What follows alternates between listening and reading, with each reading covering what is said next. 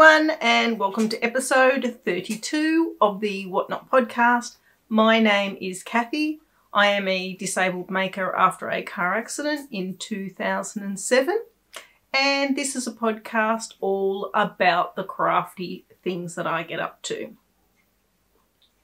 And today I've got the little heard of and little seen Ralphio here with me, and Ralph hasn't been very well. He was whining last week a little bit, and so we got him off to the vet, and turns out he's got a bit of arthritis in his back and his hips. So he's just started on a course of painkillers, and hopefully he'll be feeling much better soon. He already seems a bit better this week, but he's a very good dog. He's very quiet. He's never naughty. Set to 0%. Siri's talking to me. He's never naughty. He's such a good boy. He's a good cuddler. And he always looks at you with love hard eyes. Don't you, Ralphie? But I will tell you that Buddy is circling below because, as you guys know, on my lap is his regular spot when I'm filming the podcast. And Ralph is quite happy sleeping under the desk.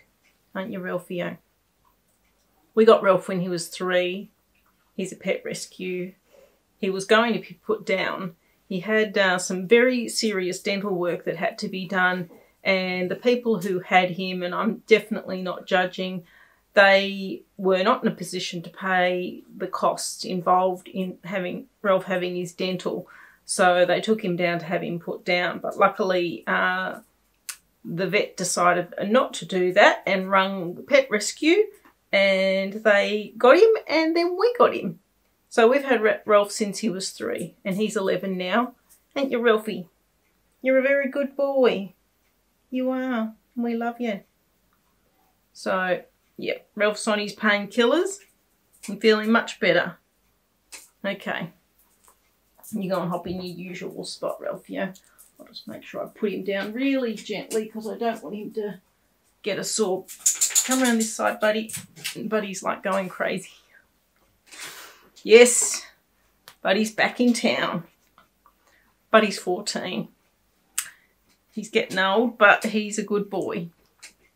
Is he 14 or 13? Something like that. We've had Buddy since he was 7. 5. Yeah, we got him when he was, well, the agency told us he was 5, and then the lady that we picked him up from told us he was 7. So, yeah, anything in that range. You settle down, mate. All right, so that's the update on the dogs. Now, as usual, I've got a fair pile of stuff here. It's funny. I said it to you guys before. At the end of each podcast, I think, well, I hope I'm going to have enough to talk about on the next podcast, and then the next podcast comes around and I start thinking, oh, maybe I should not show all my stuff. But anyway, we'll get stuck into it. There is a watercolour tutorial at the end of this podcast, and this week we are doing roses, as was a request by one of the viewers. And hopefully this won't blow out too much, but I'll put a photo up of it, how it looks without it blowing out with the light and everything. But that's what we're going to be painting. So if you're interested in painting that, check out the tutorial. I'll put a timestamp on the screen here when the tutorial starts. So we're going great with the tutorials, and everybody's painting along. And yeah, so that's coming up. Now, I've got 2 thank yous.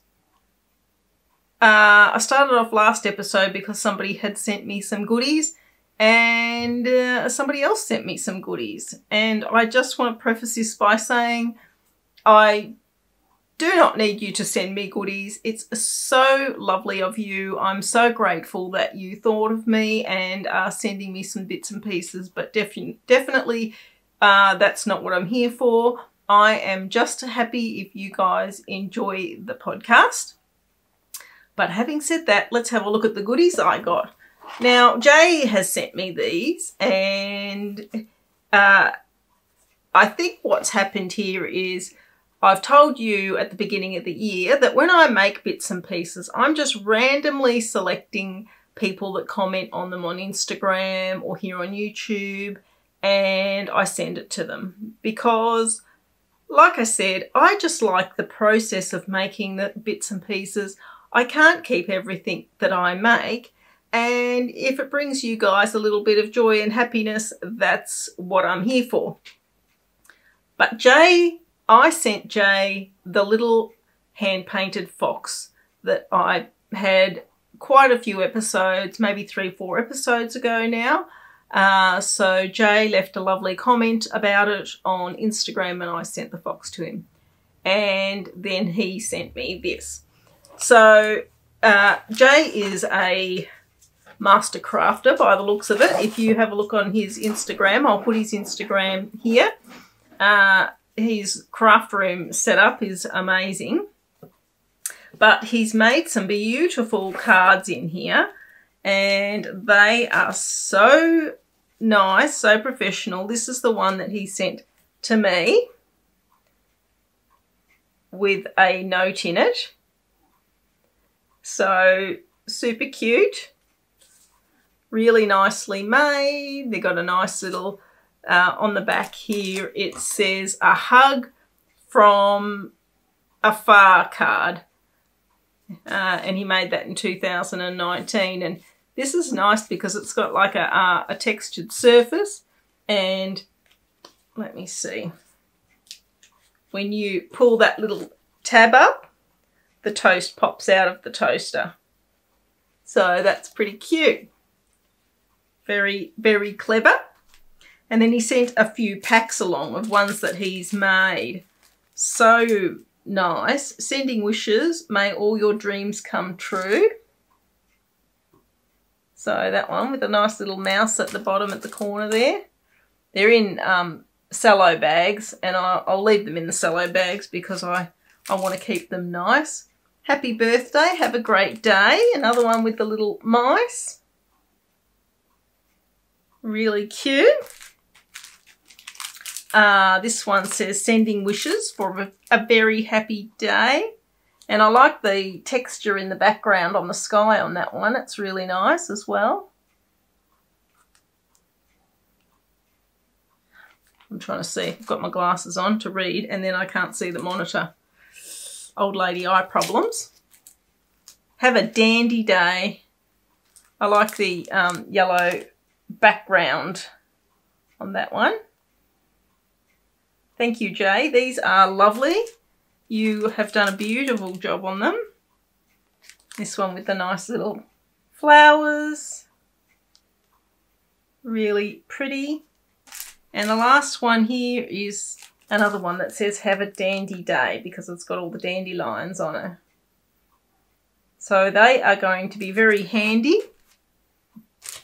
And then he sent this little guy. This reminds me of something that my parents travelled to Portugal a few years ago, and it reminds me of a rooster that they sent me from Portugal.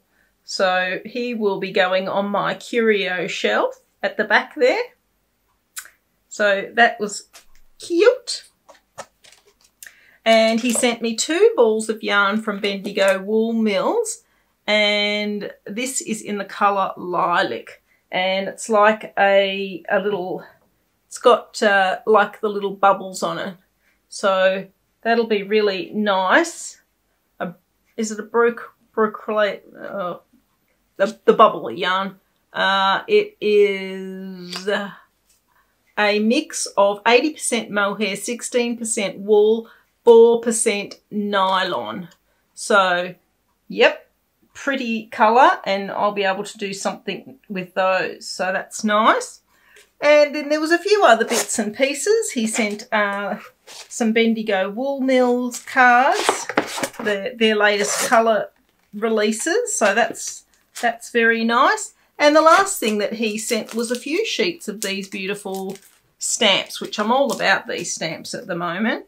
And these are good for your journals and things like that. So this one's got like ice cream and watermelon and fudge sundaes and things like that on it. And of course one with all the little birds, which I love so much. Little bird cage, little song notes. So thank you, Jay. You are super generous, and I will get some good use out of all of these bits and pieces.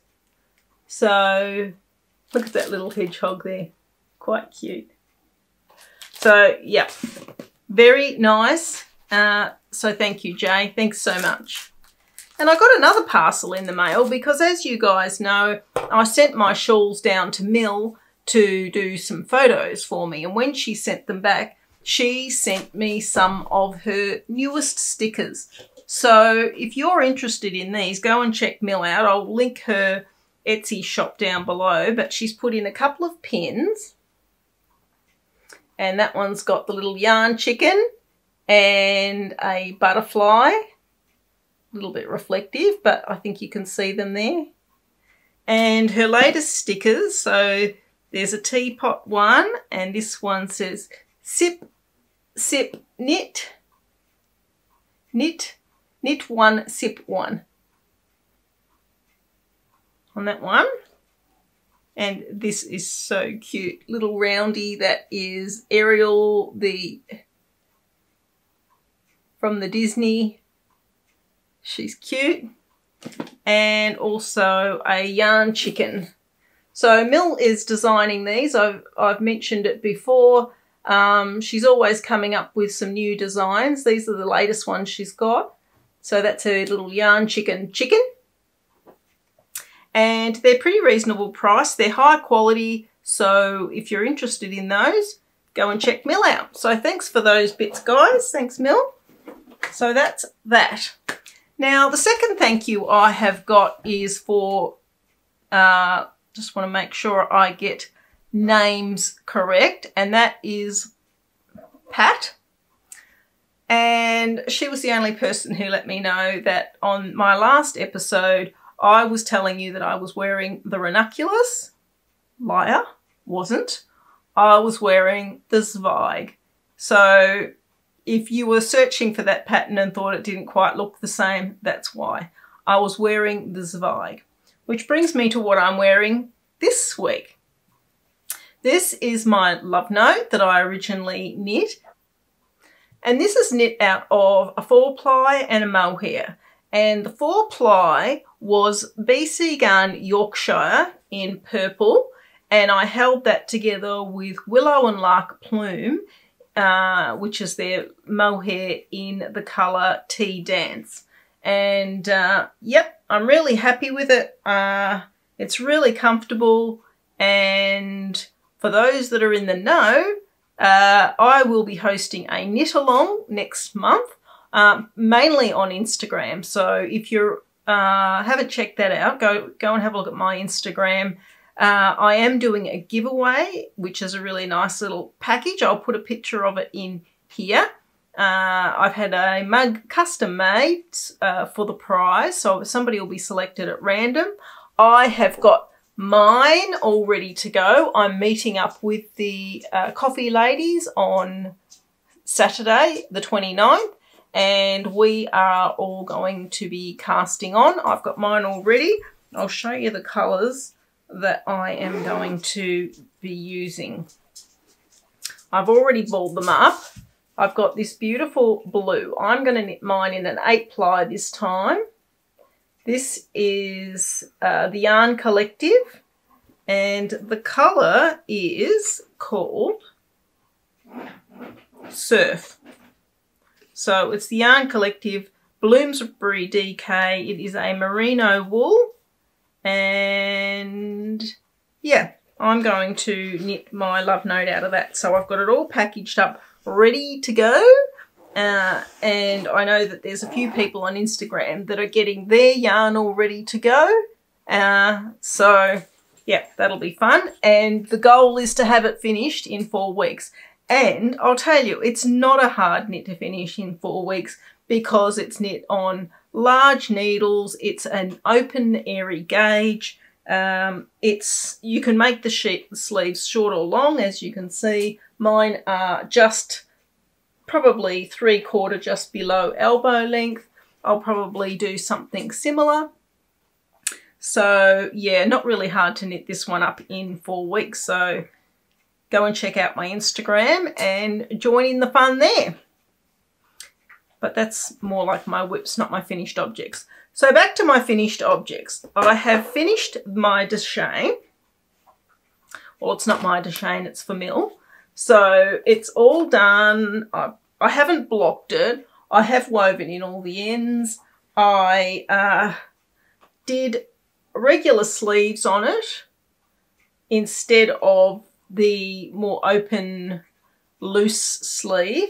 I kind of just did my own thing. Mill's got an Ursha that I knit her, so I got the measurements, like the width of the sleeve and things like that, and the length off her, and basically just mimic that. The only thing that I did do is, instead of a rib cuff, I did very similar to what's on the bottom of the jumper. So there's a drop stitch row there, and then I just finished off with a couple of purl bump rows, which is what's on the bottom of the jumper. The jumper, in the pattern it says to pick up and do a little border along the neck, but I haven't done that. I've just left it a la natural because I think Mill will prefer that. And if she doesn't, if she would like, I'm going to send her the leftover wool. She can crochet a little chain neckline on that, but I'm pretty sure she won't. I'm pretty sure she'll leave it.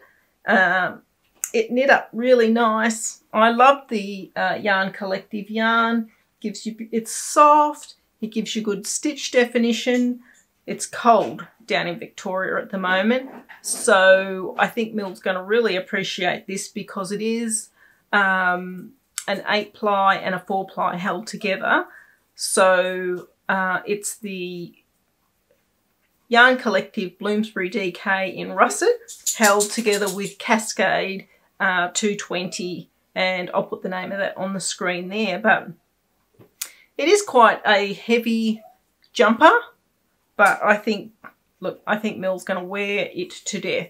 She wears the other jumpers I've knit her like crazy. She's extremely knit worthy, and I think she'll like this. The only thing I will say is I had 2 balls in my stash and realised I'd need a couple more, so I bought them. They weren't from the same dye lot, and I don't know if you can see, but between the body and the sleeve there is a slight colour variation. I mean, ever so slight. But I think if you have it sort of hanging down and you're wearing it, no one's going to notice, and I know Mill will not care. So I'm very keen to pack that up off to Mill and send it off and move it on out of my craft room. And also, as I said, most of this yarn, apart from the extras I had to buy, were in from my stash. So yeah, it's very nice to use yarn up from your stash. Dobby's just come in. I've given him a bone with one of those marrow treats in it, so I'm hoping that'll keep him out of trouble. He's been very good. He's a good boy. So that was that finished object. And then I'm still getting to know my sewing machine. We're still kind of making friends. So I thought I'm just going to do a couple of smaller exercises on it just to familiarise myself with the stitches, and there's a few new features on this machine that I didn't have on my old one that I'm just trying to, like, it's got a pivot, it's got an automatic finish and start, and it cuts the threads, and there's a lot of stitches. So I found this was a pattern called a tea mat, and I got it off Etsy from a store here in Brisbane, and it's called the Val Led Designs. And she, as I said, she's on Etsy, and look, don't look too closely. I'm not going to win any prizes for this, but I think it turned out pretty cute. I just used a panel there in the front, and then I cut all the pieces for around the edge. They're 1.5 inch blocks around the edge. The thing that I have trouble with is it doesn't seem to matter how neatly I cut out the squares. I really try to do the 1/4 inch seam and everything. When I go to put them together, they never match up exactly. Is that a thing? Are they supposed to match up exactly? Because I have a lot of trouble with it. And I cut all of these out and I got them all together. But in some instances, I kind of had to give it a little tug and a pull to make sure it was right. And then when I cut these 3 out, they didn't fit. They didn't fit at all. So I cut them in half. And to make it the right size, I added this strip along the edge, which I used my machine and I wrote tea time. And there's probably a trick to this as well. I mean, the thing is, I probably need to go and do a class or something like that. I actually embroidered that out on a piece of scrap material and then kind of lined it up where I wanted it to be on here, and then re-stitched it on here. But as you can see, it's not centered. I've got too much distance here. Just on this section here, like it's not sitting, and then not enough on this end. So I'm wondering if there is a trick to working out how to center your writing and things like that. But I did hand stitch my little overlay at the back. And I really liked that picture. I'll give you a close-up of that. It's a little girl patting a bird. I've done a little bit of quilting on it. Yeah, but yeah, I think I'll have to make a few more of these little bits and pieces just to get the hang of it. When I cut out the bags and things that I make, they normally fit quite well together. But when I get down to these fiddly little squares and things like that, yeah, I'm not sure. So if you've got any tips or advice, if you do quilting or any online courses or YouTubes that you think that I could learn something from, I would be interested to know that. But yeah, that was a little finished object, and I liked fiddling around with it to try and make it work at the very least.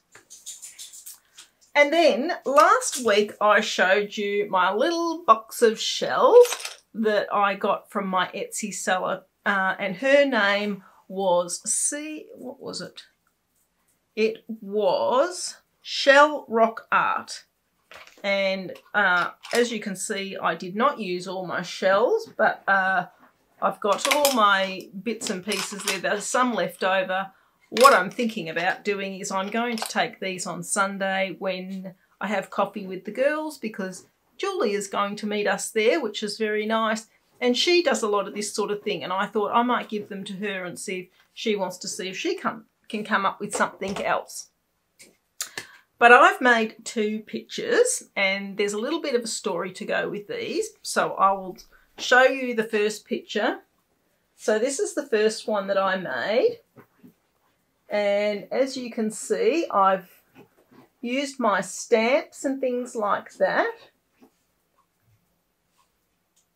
and done a bit of stenciling in the background there.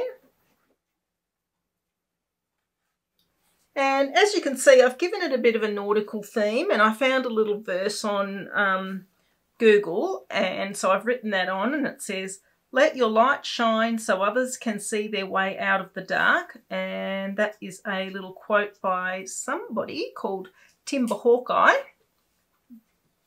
But I was really happy with how they turned out. These were some frames that I had in my stash, and I took the glass out. I've used a piece of my watercolour paper. She gives you instructions on how to stick these shells down with a water-resistant glue. So I did all that, and that was one. And the other one that I did, I've given more of a bluey purple background. So selected out some of the shells. I've put a little mermaid stamp from my stamps on the bottom there. I was really happy with how they turned out, and they didn't take very long. I think they're effective, and yeah, I've put a few little of the half pearls on there as well. I don't know if you can, I'll give you a close-up look at that. There's a few little half pearls that I've put on there. Here's the mermaid there. And on the edge there, I've just written, always be yourself. Unless you can be a mermaid, then always be a mermaid. So there's that. And what I thought I would do with these is I am going to host another Cal next month. So that'll be the month of July. And if you recall in the episode where Susan joined us, she gave me 2 packs of minis that she dyed from her Beatrix Potter collection. So next month I am going to do a knit along for my shawl pattern, the Friends I Like Flowers shawl. And I'm going to host one here on YouTube and one on Instagram. And somebody on YouTube will win one of these pictures and one of the bags of the mini skeins that Susan donated to the podcast, and the other picture will be on Instagram, and I will put the other bag of minis that Susan donated to give away on Instagram. So that'll be coming up in July. So I thought I won't run 2 Cals at the same time since we're doing the Love Note this coming month in June. But the following month in July, I will do another Cal for the Friends I Like Flowers shawl, and these will be the prizes. So there's those 2. So if you're interested in that, have a look at the pattern. I think it's still 15% off, and keep an eye out on Instagram for more details about that. And I will probably tell you a little bit more about it in the episode before, well, next episode before the following month, before July. So the last episode in June, I'll talk to you about it for the first episode in July. So yeah, and then my other finished bits and pieces that I got done were some watercolours. Now, as I said at the beginning, there is a watercolour tutorial at the end of this episode for the roses. So before I filmed that episode, I was going through a process of painting the roses. I was trying to simplify the technique as much as I could to make sure that whoever follows the tutorial will be successful with their painting. So because of that, I did paint a lot of roses this week, and I didn't want to throw the paper away. So I made a little bookmark. So I just painted that on a double piece, and then I cut it in half and stuck the 2 pieces together. And I've just run a little bit of lace around this side. I've put a little sticker at the bottom there that says happiness, and used one of my stamps on the front there, and that says have a blooming marvellous day, and on the back I just did a little butterfly. So that was just a quick little thing that I fiddled around with this week in preparation for the tutorial. So that was that. And then I've been watching a lady on YouTube that does some beautiful paintings, and I'll link her down below. I can't pronounce her name, but I will put it on the screen here. And she's been doing some lovely painting of cats. I'm not a big cat person. It's not because I don't like cats, but when cats get near me, I get itchy. If they scratch me, I flare up and it gets all red and everything. So I think I might be slightly allergic to them. Yeah, so I'm not a big cat person to have one near me, but I do like cats. So I went a bit mad. So all the pictures that I'm going to be showing you today are of cats. and I've just been fiddling around with the technique that she shows and modifying it slightly to my own style. So yeah, so these are the pictures. This was actually the picture of the day. Vinci Eye put up a cat, and I thought, oh yeah, painting that because I'm into painting the cats at the moment. So this was on Vinci Eye. I'll just turn the colour down a bit while I'm showing you the pictures so they stand out a little bit better. So I have bought some special paper for these because you have to have a smooth paper to get the paint to run and flow to get the fluffiness of the fur. But yeah, this is the Vinci Eye one, and I'll put the corresponding picture next to it. So painted that guy. And there was one I painted for Instagram. But as soon as I put it up, somebody asked me if they could buy it. So that's already been sent out. So there was that one. And then I thought I'm going to try it on some cheaper paper. So this is my cheap knockabout everyday paper. So this was another cat that I painted. And it's very much in the style, I'll just get close. If you have a look at the head area there, I just wanted to show you that around the neck section, she teaches a technique where you use salt. So I put some salt on this to get some of the texture. There's a technique called backwash, where once you've painted, while the paint's still wet, you drop water on it, and it gives you that effect that you can see just there, where it sort of pushes the paint away and gives like a feathering sort of technique. So I will say that I probably went over the top with testing out some of these techniques, and this cat looks a bit rustic, shall we say, but I'm really enjoying it. And as I said, putting my own spin on it. I like the squiggly lines and things. She doesn't do that sort of stuff. She doesn't do as much detail in the eyes. She's more a suggestive style painter. So I just do my own thing with that. But yeah, created that masterpiece. So that cat. And the last one that I did was last night. It's funny because I always think the next one's going to be better. The next one's going to be better, because that's what happens when you practice things. The next one is better.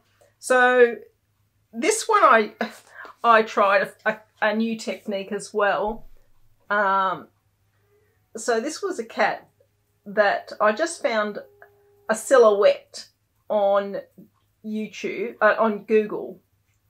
So I just outlined the cat with a grey lead pencil. I'll just put the colour back up. And in the videos that I'll link below of this lady that does the cats, she uses what's called masking fluid, which is quite well known in the watercolour community. And it's a gum that you put on your paper before you paint, and it resists the paint so that when you peel it off, it's white. And I used that for the whiskers and just around the ears on this cat. You can see how the whiskers really stand out. So I have not had much experience using masking fluid, but I think I made my lines a little bit thick, but you know, I'm still happy with that. So they're the three paintings that I've got to show you this week. And actually I've got one more. You know, I said to you last week when I clear my desk off, I always feel like fiddling around with something. I actually started to try and paint a cat. Didn't work out, so just kept painting, and this is what I ended up with. So it's a little meadow scene with the sun setting behind some hills and a whole heap of little flowers in the front there. Yep, just relaxing to do something like that. So yeah, that kept me out of trouble this week. So they're all my finished objects. and I've only got one whip and one about to go on the needles, which, as I've already told you about, is my love note. So that'll be going on the needles. And the only other whip that I've got is my pan sweater that I showed you last fortnight.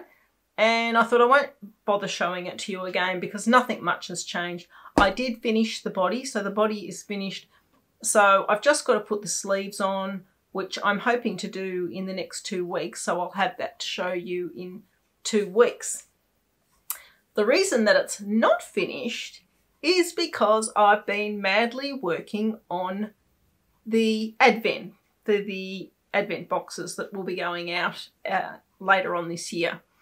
And I'm pleased to report that I have got my pattern from my head onto paper, and Julia and I are currently knitting it.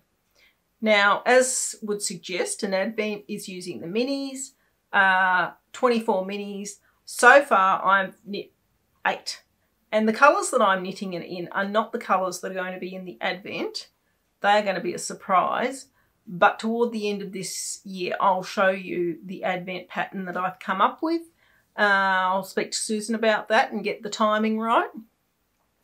But it will be exclusive to the advent boxes. And because of that, I was a bit concerned that people who couldn't necessarily fit one of the advent boxes into their budget, or just couldn't access it for whatever reason, were going to miss out on an advent. So I am thinking about doing another design in August, which will be released to everybody. So there might be a second pattern for advent coming up. So there's that.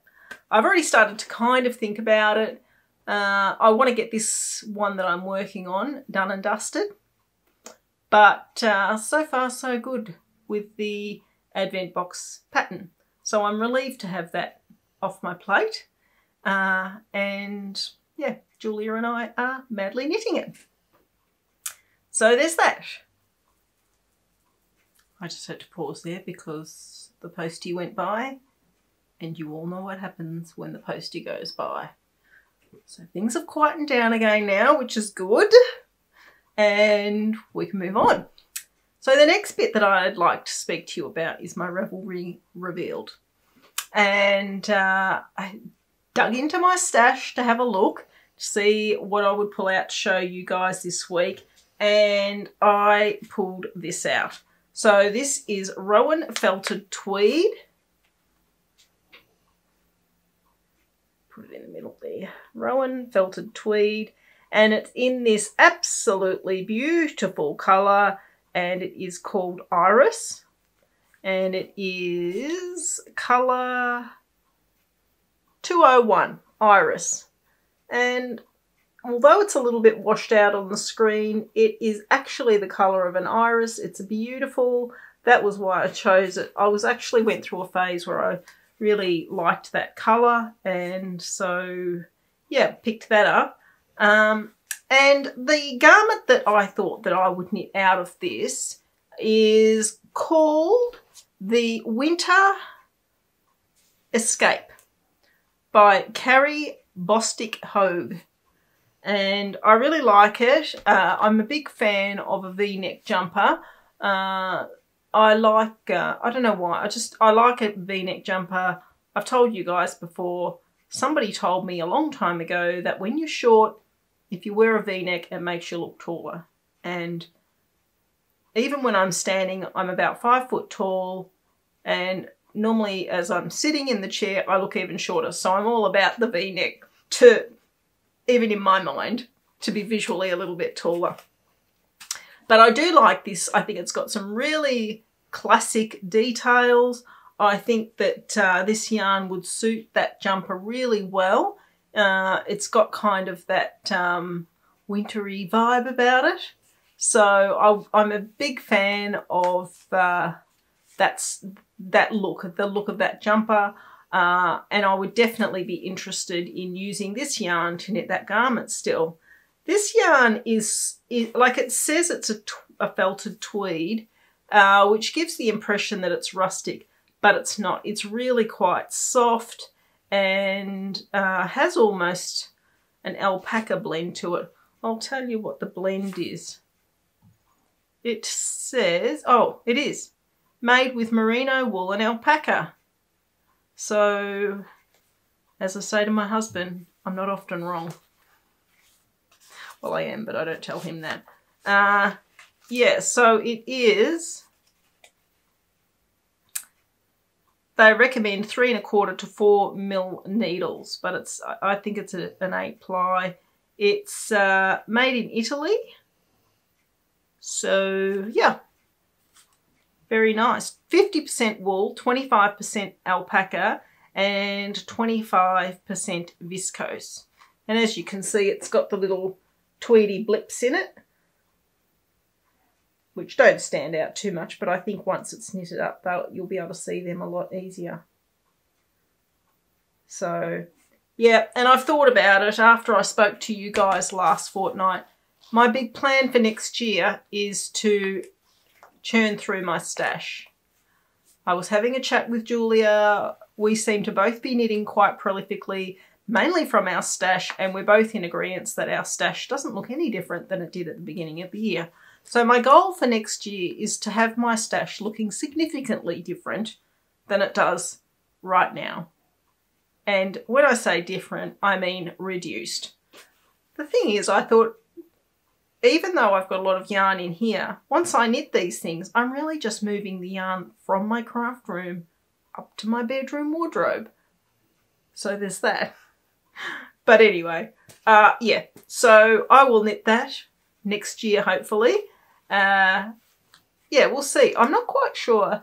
The gamma wool hasn't arrived yet for the gamma, so I'll knit the love note, then I'll knit the gamma. When I do the knit along for my shawl in July, I am not going to be knitting it again, but I'll knit on other things. And as I say, I'm thinking about coming up with something else in the design department, so we'll see how that goes. But after I've knit the gamma, I'm not sure. Maybe I'll run a vote and see what people want me to knit. I'll put up, say, 3 or 4 options, and you guys can let me know which one you want to see me knit next. So, yeah, maybe I'll do something like that. So that's my Ravelry revealed. And the next section is my For Me From Me. And about 3 days ago, I thought, I can't think of any. Look, what am I going to show on the For Me From Me? And then I started getting my stuff together. Yeah, I've got a few things to show you in the For Me From Me.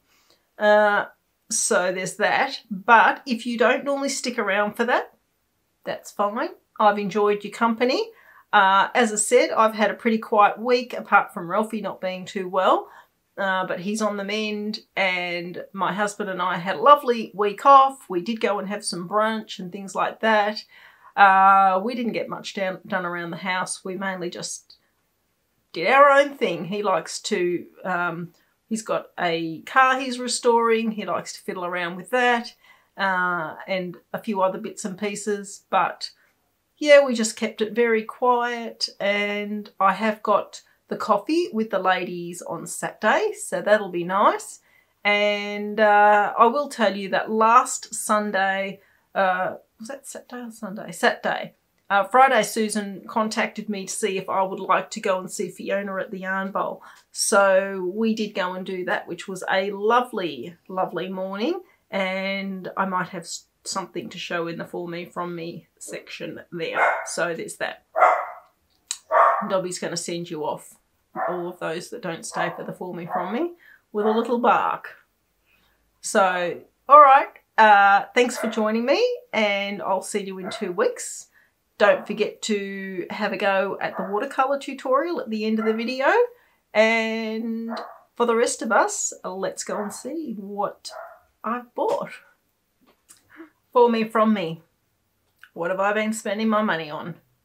Alright, so I've got a few bits here to show you. First up, I'll show you, I had an ad come up on Instagram, and I rarely buy anything off Instagram. My husband got caught out with that a long time ago. He bought something and then they just kept deducting money out of the the people just kept deducting money out of the visa, which was a bit of a pain to sort out. So we did get that sorted out, but I'm reluctant to buy things. If I see something that's suggested as a ad on Instagram and I fancy it, I will write down the website, go out of it, Instagram, and go to the actual website and order it, which I've done that before, but I don't like to order directly off Instagram.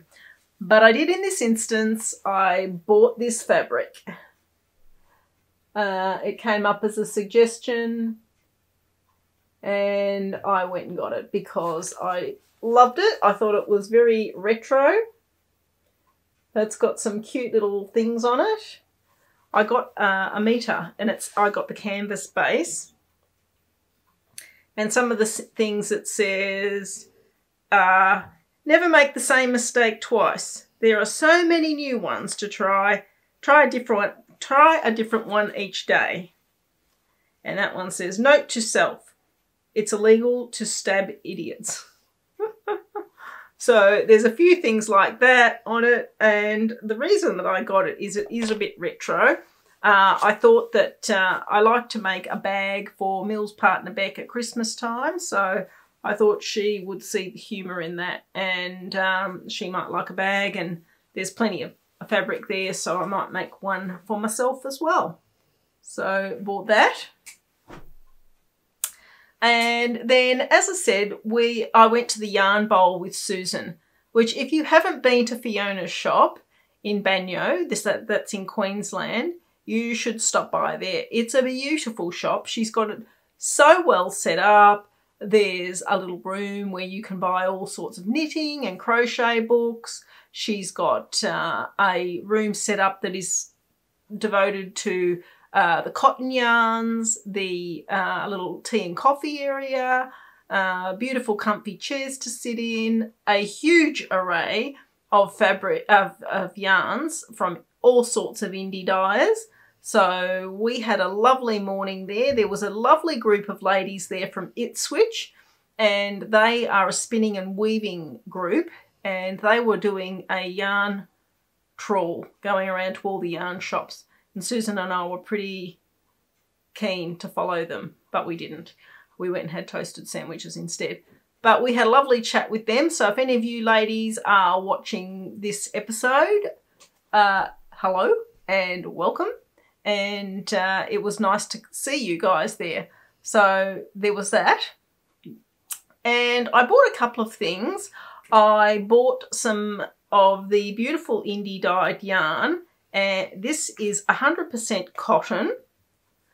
And this is for Mill because she likes to crochet in cotton. It's a denim blue with all these pops of bright colour. Really nice, and Fiona skeined it up for me. So that was handy. And this is the dyer. The colour is called Summer. It's a 4-ply. Summer Night it's called. 4-ply. And it is 100% cotton. And the dyer is VK Yarns. Colourful hand-dyed cotton. So that's the dyer there. So, yep, got that for Mill. And I'll put that in with her jumper that I'm going to post down. So she'll be pretty happy to get that. And I bought 2 balls of this Fiberscape Cumulus in this lovely, it's like a plummy colour. But when you look at the strands on it, I don't know if it'll show up on the camera, they almost have like a greenish petrol hue to them. I thought it looked really interesting. It's soft. The makeup of it is 75% baby Suri alpaca and 26% mulberry silk. And I thought to myself, I might design a wrap or a shawl with that, knitting it up as a laceway, and then in a different section, I wanted to get a contrasting yarn that I thought went well with this. And Susan and I looked at a few in the shop, and I decided to hold off. And when I got home, I found this in my stash, which I've dyed. I'll take the band off so you can see the colour. So I've dyed this one up a little while ago, and I liked the colours in it, and I thought that that would look quite good together. I don't plan on holding them together to knit it. I plan on doing a lace section in this and then a different section in this yarn. So I think the different weights will bounce off each other well, and the different colours, so you've got the light and the dark. I think that could be interesting. So that's jumping around in my brain. So they're the two things I bought at Fiona's lovely shop. And as I say, go and have a look. It's a very beautiful shop.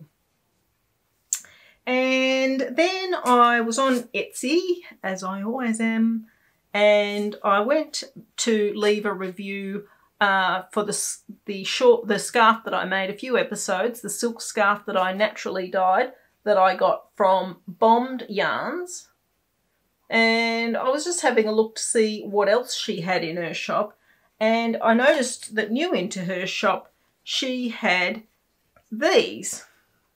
And they're a little wooden sheep, and you can buy just these on their own, or you can buy them with a pattern to make a little jumper for them. So I bought one with the pattern because I didn't really need 3 patterns, and I bought 3 of the sheep. So I thought what I might do is I might knit a jumper for one of these sheep for myself.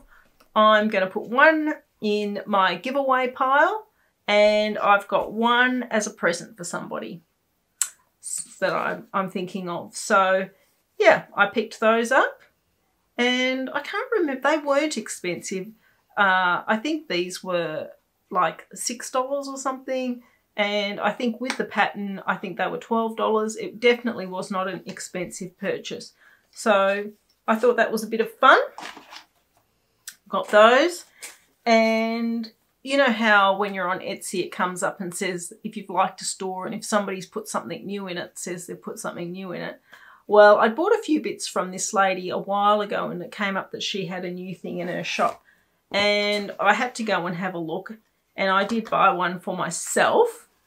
She made the, I'll just show you her card first of all. So her Etsy shop is Vera Lulu Handmade. Something handmade is so much more meaningful, and that is true. So that's her card.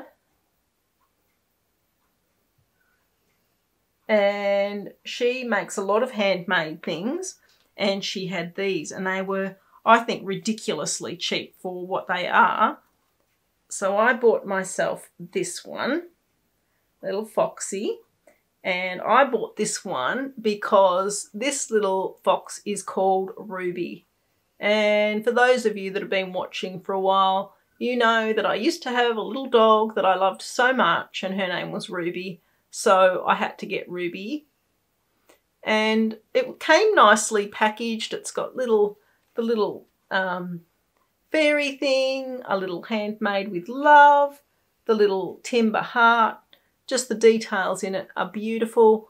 On the back it's got a little piece of rope so that you can hang it up. And as I said, because they seemed so reasonably priced, I thought I would get one for my sister as well, because she makes me lots of delicious jams and chutneys and things like that. So I got this one for my sister with the red pants on. And this one's name is Molly. So again, she's got a little hang tab on it. Beautiful fabric, like rusticy kind of fabric. I don't know why, but that fabric that she's used around for the scarf reminds me of a blanket that we used to have as kids. But these are all handmade, and they were not expensive. So yeah, did buy 2 of those.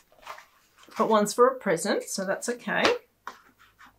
They came in these nice little boxes too, with a little postage stamp sticker on the side and a little nest for them to sleep in, so they're all comfy on their trip.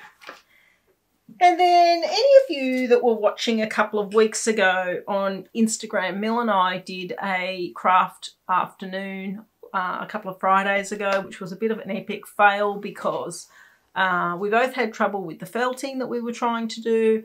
My needle punch embroidery tool was broken when I took it out of the packet, so it was a bit nightmarish. Well, since then, Mel has mastered, well, she's in the process of mastering the felting, so that's going quite well. And I decided to buy myself a new tool for the needle punch. And I noticed that the needle punch tool that I had bought was quite big, designed for really chunky yarn. And my plan in my mind was to use some of my 4-ply to do the needle punch. So I did a bit of research and I found out that I needed a much smaller tool. So I bought this little kit off, it's much smaller than I thought it was going to be, off Etsy. And it's got 3 needles in it. I've already put 1 needle in the tool just to see how it goes. So you get this tool, it's got the little screw thing on the side there, which you can unscrew and change to use the different needle heads. So the needle head that I've got in is for the 4-ply. And my plan is to have a go at that over the next 2 weeks and see if I can't come up with something that resembles a half-decent needle punch. As I said, it's much smaller than the one that I originally had. So yeah, I'm interested to see how that goes. So there's that. And another thing that I've purchased, and this is in preparation for knitting the Beagle, which I know I've been talking about for weeks, for episodes now, but it's going to happen at some point. So I did order some eyes, and I wasn't sure what colour brown to get, so I thought, well, if they're coming, I'll order 2 sets. So I bought like a darker brown and a lighter brown. I mean, they're both nice. So there's enough to do. There's 4 sets in there. So they're the dark ones and they're the light ones. I got these off Etsy. Yarny supplies. They have taken a while to come. I think they came from the US. So they did take a little, and they did send me a note to say that they would take a while to come. But they're 18mm eyes. So there's those ones. But I noticed in the store they had these, I don't know if you'll be able to see these that well, but it's a bracket that you put around the eye before you put it in. And it gives the eye an eyelid. And I thought, oh, that's interesting. They're cute. I will try them out too. So before you put your eye in, you put it in there so it's got an eyelid. So yeah, we'll see how that goes. I plan on using those. Bought the corresponding size. So I did purchase those. And then I was on Booktopia and I saw that they had, I saw a long time ago, Ollie and Bella. I don't know if any of you follow her. She's in the UK. I don't watch all her podcasts. She does a lot of vlogs as well. She covers a lot of things like cooking and gardening, and she does project bags and knitting and things like that. So, but she showed a book similar to this, if not this one, a while ago. And I saw it on Booktopia, so I decided to pick it up. And it's a thicker book, as you can see, but it is full of stickers. Beautiful stickers. These are some panels. Like the whole panel, you could take the whole panel, you could cut it up, you could use it as a background. Then it has sections of, here's one with birds and butterflies, and there's a big cat, and like vintage looking, I would say. And there's a rose, all sorts of things, every page. Then you've got alphabet at the back, so it goes through the whole alphabet. Each page has got different letters on it with different pictures and different fonts. Let me see if I can find.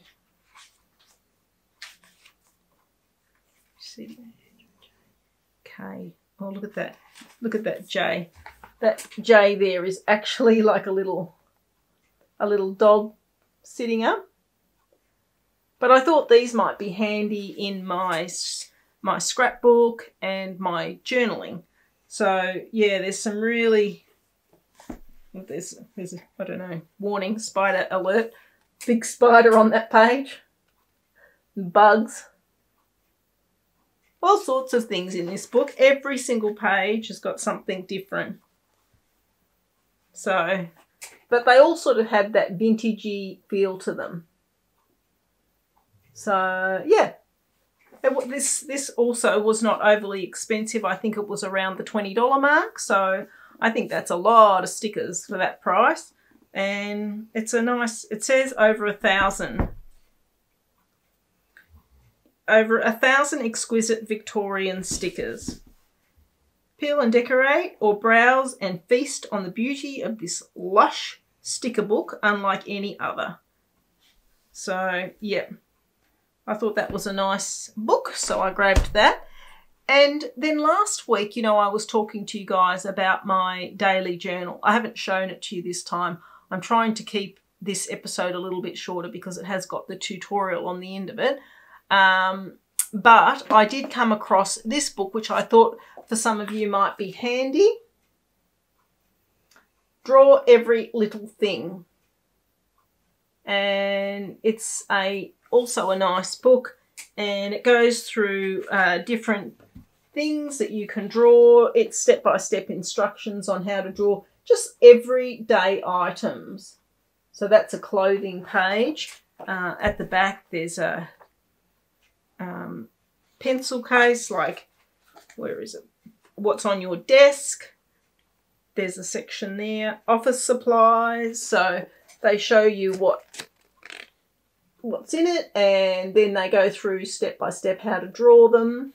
If you want to use some drawings in your journaling, but you're not that flash with drawing. So this section is around town.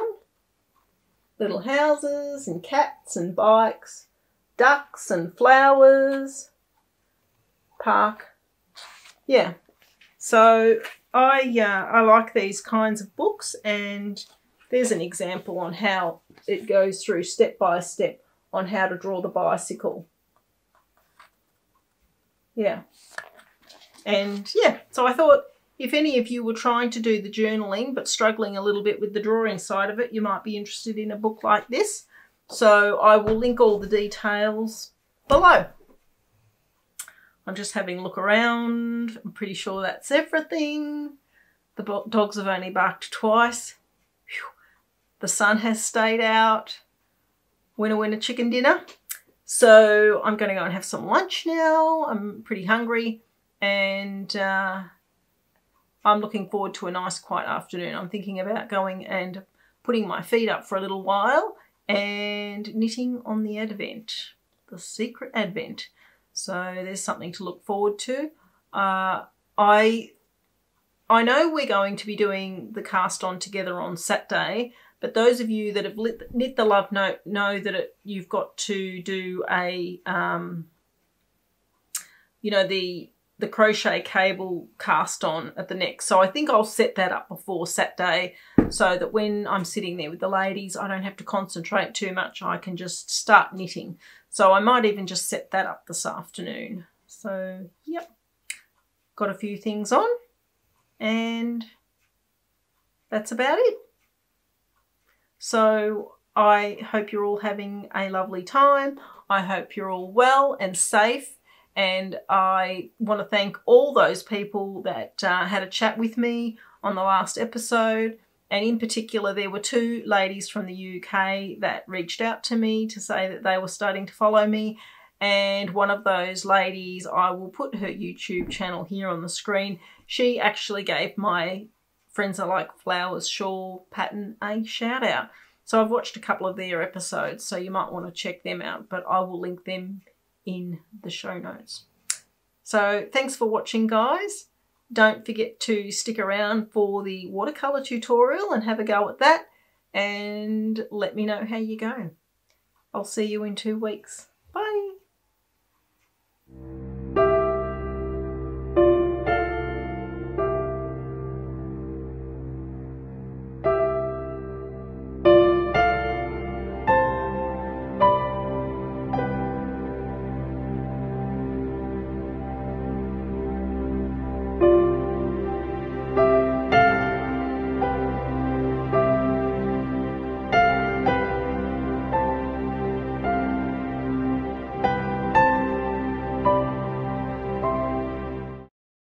Okay, so today we are going to have a go at painting roses as per a viewer request.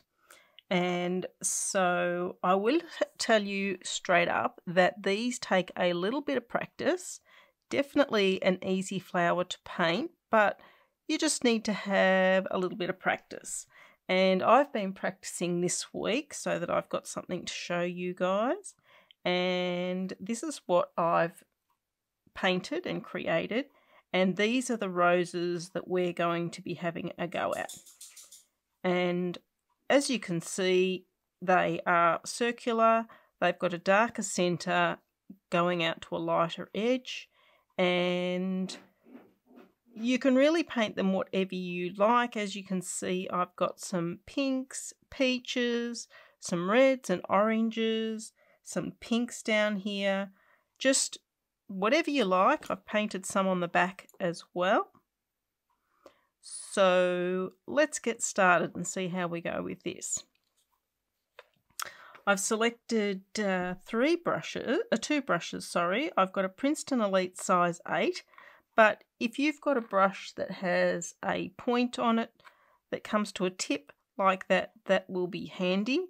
I've also selected a very fine tipped brush. We might not use that. We'll see how we go. I've just got it out just in case. And of course a pen. I'm using a waterproof pen today, and this is in the size 0.5. So that's our tools today. Now, my plan is to basically cover this with roses and leaves, and then you can do whatever you like. You can turn it into a card. As I've said to you earlier, I've made mine. I just folded it in half, glued it together, and embellished it a little bit as a bookmark. So you can do whatever you like there. Got my paper all prepped ready to go. And I'll just move that so it's not casting a shadow onto the page, so you've got a clear view. So I'm going to go ahead and dip my brush into the water and get a little bit of paint on the tip of my brush. I'm going to go for a pink, and straight off I'm going to put one in the middle so that you can see clearly what I'm doing. So I'm just going to do a dot, and that dot is quite wet and has a domed appearance, and then just draw a little circle. It does not have to be perfect, doesn't even have to join around the edge like so. I'll just zoom in so that you can see that. That's what we're looking at there. Then dip your brush in the water and get rid of nearly all the paint, and just have a little bit of water and just the residue of paint on your brush. Now, to create these roses, what you're looking at doing is a elongated backward and front facing C, like this section here. You want to create it so it doesn't have too much uniformity, like you want to position your C's at different angles. So I'm going to try and hold my brush back so you can see what I'm doing. So put your brush on the page, the tip, lay it down and bring it around and bring it up to a little point. Then taking it about a third, going around the other way and just touching slightly in that centre section. If you need a little bit more paint, dip into your dome, going for another one.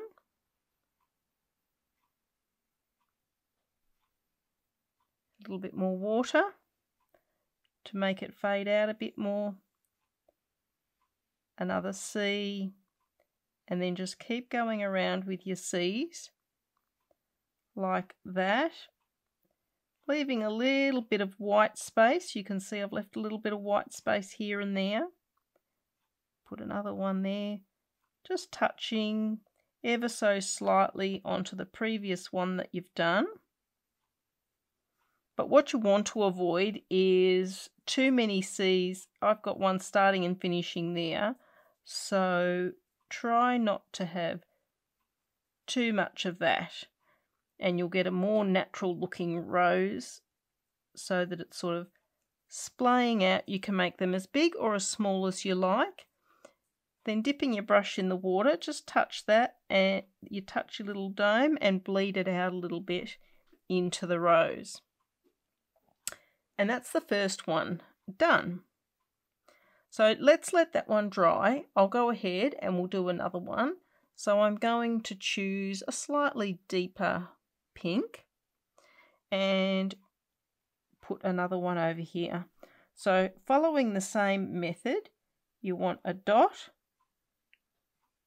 Just do a little circle around the edge. Rinse your brush off and get nearly all the paint off it, so you've got mainly water on your brush, and then start with your C's again. So dragging around and around that way, just overlapping slightly, as long as you've got your C's happening and a little bit of white. I mean, as you can see, I've just put that one there. It's not perfect, but it doesn't matter in the grand scheme of things. Just keep going and you will see your flower starts to form. A bit more water. I'll just pan it back out a bit again so that you're getting the full screen there. Dipping your brush into the centre there and bleed it out. You can make them all different sizes. I'll go for a purple one this time so you can see a little bit of contrast.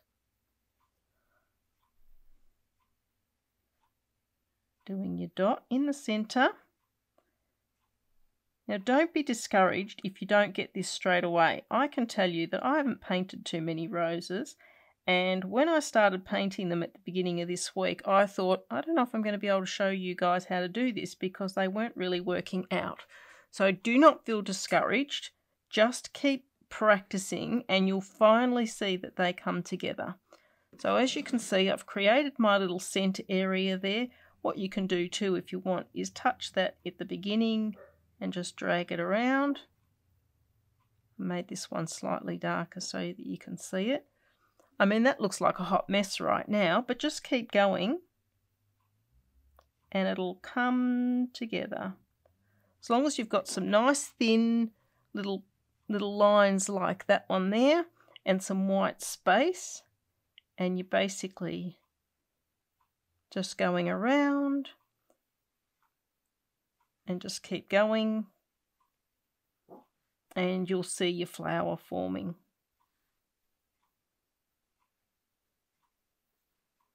There we go. It's another one. So I'm going to keep going, practicing here and filling up my page. I'm going to do a couple of orangey red flowers with a bit of yellow. That's another thing that I was doing earlier in the week, was making the centre an orangish colour. Then rinsing my brush out and lightly touching it into a yellow. So I had a bit of yellow on my brush. And it gives you that rose that has the yellow with the hint of the red to it. So you're getting your C's going. Just keep going around and around. Of course, the bigger the brush, the bigger the rose. The smaller the brush, the smaller the rose. So if you want smaller roses, just choose a smaller brush. But just keep going around until you're happy with how it looks. And move on to your next one. And like, you can go in and just, if you want a bit more in there, there's no rules here. You do what you like. All right, so I'm going to keep going. I'll fill up that page, and when that's done and they're dry, I'll be back.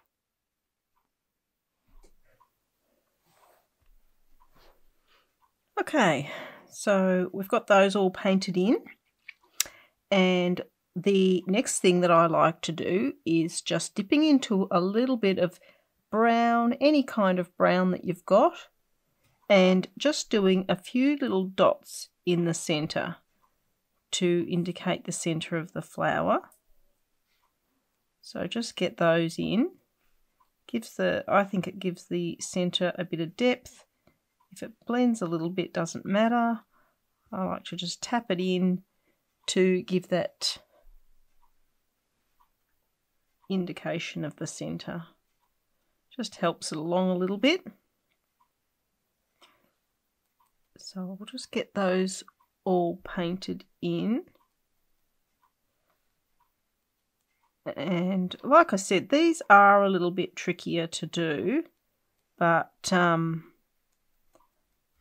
definitely worth it. Like, they do turn out really nicely in the end. And I think that they make nice little gift cards and bookmarks and things like that. So at the end of the day, it's supposed to be fun, so don't get stressed if they're not working out. Don't worry, it's no big deal. And made that one a bit dark. I'll just lighten that up a bit. Okay, so I've got all my little centre bits in. And the other thing that I like to do is put some leaves in. I think that always brings it to life too. So I've just got some green here. It's just a standard green. So I've just put a bit of that and some water on my brush. And to do the leaves, just find a little white space in between. Tip of your brush down and up. So you're just making a little tip down and to the point. And I think that that always helps. You can put them randomly wherever you like. You can put more than one or in one spot. I'd wait until your flowers are dry before you start putting the green in, or otherwise it will run into your flowers and kind of distort them a little bit. So just be a little bit patient and wait for those flowers to dry. So I'm just randomly putting them here and there, and as you can see, like, once you put a bit of green with some of these colours, I think it really looks good. And you'll be able to see as well that what I've done is I've run some of the flowers right over to the edge of the paper, so that you'll have that little edge when you peel your paper off. But I think they look really pretty. I've really enjoyed painting them this week. I will admit, I did find them a little bit frustrating in the beginning, but I grew to love them, actually. Quite liked making them. We will do something else next time. I think we'll do flowers again next time. But, yeah. I think that they're really nice. And as you get a little bit better, you can go into a little bit more detail. I have really tried to simplify these as much as I can, because I want you to be successful at painting them. And I think this is a good starting point. Like I said, if you're feeling really confident, that's Dobby barking in the background, so just ignore that. You can do two-toned ones like I did there with the orange and then fade it out to the yellow.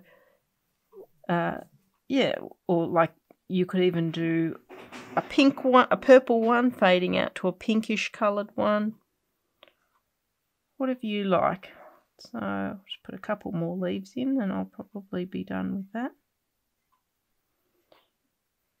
It's hard to know when to stop sometimes. Put another one in there. Like I said, the leaves are just put your tip down, lay your belly down on the brush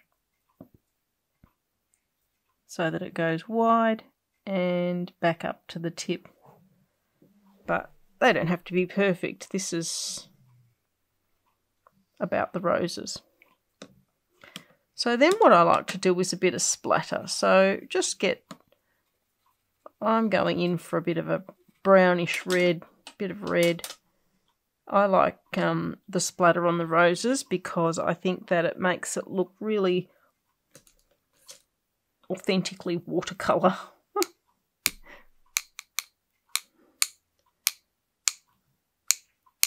And bearing in mind, when you are painting in watercolour, that the paint colours do fade by about 20 to 30%. So if it looks a bit dark to you when you first lay paint down, don't panic at all. Okay, love a bit of splatter. I've gone with the pink splatter, actually. I dipped into brown. I'll do a little bit of brown. There we go. That should do it. Now, I'm going to wait for that to dry, and then we've got one last little thing to do with our pen. So I'll be back in a second. That'll only take a minute to dry, and I'll be back and we will finish the last little bit of these beautiful roses.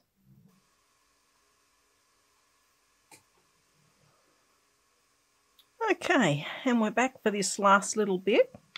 So the last thing I like to do is using my pen, and I think I told you guys that this was a 0.5. It's actually a 0.05, so it's a very fine tip.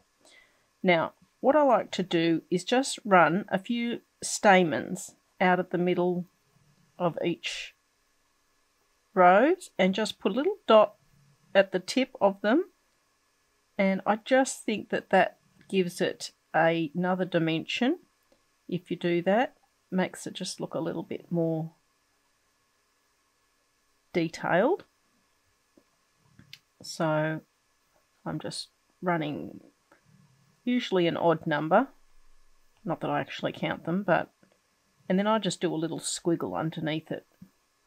3, 4, 5, and then dot, dot, dot, dot, dot, and you can play around with these however you like to get them to look the way that you want them to. But once you've got the basics in place, you can make them your own. There are a lot of YouTube tutorials on how to paint roses, so if you have found this unhelpful, hopefully not, but if you have, just Google easy watercolour roses, and there are so many people doing them, and I will say that they are all using basically the principle that I've just shown you, with varying degrees of difficulty. So if you pick this up really quickly and you're like, that was easy, I don't know what she's talking about, that's fine, and you want to take it to the next level, just Google it, and you can go in as difficult or as easy as you like. But I think as just a little quick and easy exercise, that this is quite good, and I'm hoping that I have simplified it enough to make it so that you can achieve something that you're happy with. But like I've said to you all along, guys, it's art. It's not perfect. It doesn't have to be perfect. It's not supposed to be perfect. And remember this, you can always see the things that you've done wrong. Other people can't see it. Trust me. From years of experience and being critical of my own work, people cannot see the things that you can see in your own work. So be satisfied with what you create, and I think you'll be happy with it. So that's all my little flowers done, and as you can see, I've just really quickly put those metals in. Let's see if I can get this off. As I said, lately I've been having a few problems with my tape, but no, we're looking good here today. Peel that off, and I think when you peel this off and you've got that nice crisp edge, I always think that makes it look a little bit more professional too. I think that takes it to another level. So get your tape off, and there we go, all finished. I think that it's nice if you can use a variance of colours. As you can see in the overall scheme of it, a nice little pop of red and the yellows and the pinks. I think it just makes it look fresh and very, even though we're heading into winter here in Australia, very spring-like. And as always, guys, do not forget to sign and date your work. What am I looking at here? I'm looking at the 25th of May. 25th of the 5th, 21. All right, good luck. I hope you have a go at this. I hope you enjoy it. And if you do, please let me know how you go and if you think this tutorial was helpful. If you've got any other requests, just let me know. Thanks for watching, guys. Bye.